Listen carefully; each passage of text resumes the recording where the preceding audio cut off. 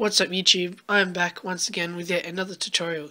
Today's tutorial I'll be teaching you guys how to test the capacity on lithium 18650 cells and also the capacity for nickel metal hydride NiCad or the lithium polymer type. So yeah, let's get started. So if you do not have a lithium balance charger / discharger, this is the method you want to use. So to discharge these cells you're probably going to want a watch, 2 multimeters and a load. My load is two 12 volt DC motors, and once they are running they draw around 1.3 amps, sometimes 1.2, but it would be good if you had a constant load. This can change if you have like a different kind of battery. When you have a different battery, these motors draw a different amount of power from them, so that's why you want to watch it and watch the voltage. So basically you want to fully charge these batteries to 4.2 volts. I'll just do 4.2 so you know how much this thing can actually hold.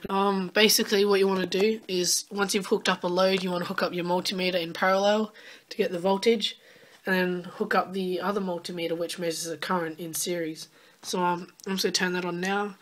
That will just turn on automatically. So basically you just want to connect it all up, run a wire down, and here is my negative and this is the positive. So I'm going to use this cell here. So it's a little dirty. It had originally it was wrapped in tape in a battery pack, but yeah, I'm probably going to clean it up. But it's got solder on the top, so I can join the alligator leads pretty easy. So just want to get your negative connected up, just like that.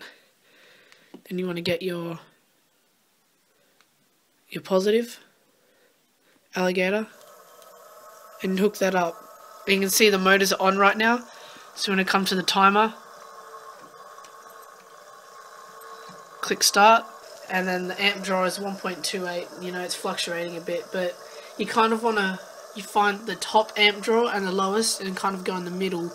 If you have drawn 1.28 amps for 1 hour, that basically means you have drawn 1280 milliamps an hour.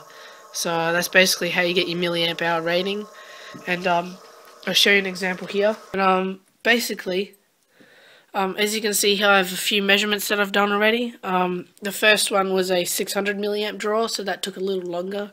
But you kind of don't want to go over 1 amp too much, because most cells aren't usually measured then more than that current rating. But anyways, we'll look at the Sony SE US 18650 VC3, I think that is, and the original capacity is 1900 milliamp hours, and I did some tests with 1.38 amps, sorry, not milliamps, for 30 minutes. I did 1.26 amps for 30 minutes as well, and I did 1.22 amps for 15 minutes.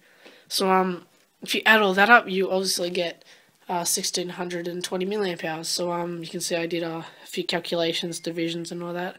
But yeah, it's basically the way to test the capacity for these 18650 cells. And once you've done, you just want to put it on a charger, charge it back up to 4.2 volts, and then I just put it in a bin of completed cells.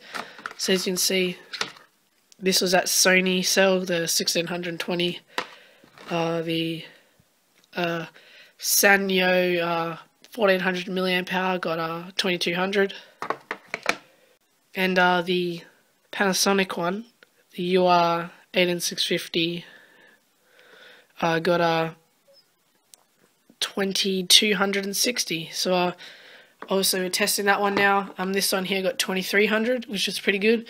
These Panasonic cells seem to be pretty good for capacity, but that's pretty much it. Hopefully guys enjoyed this tutorial on how to test capacity on 18650 cells or any kind of battery.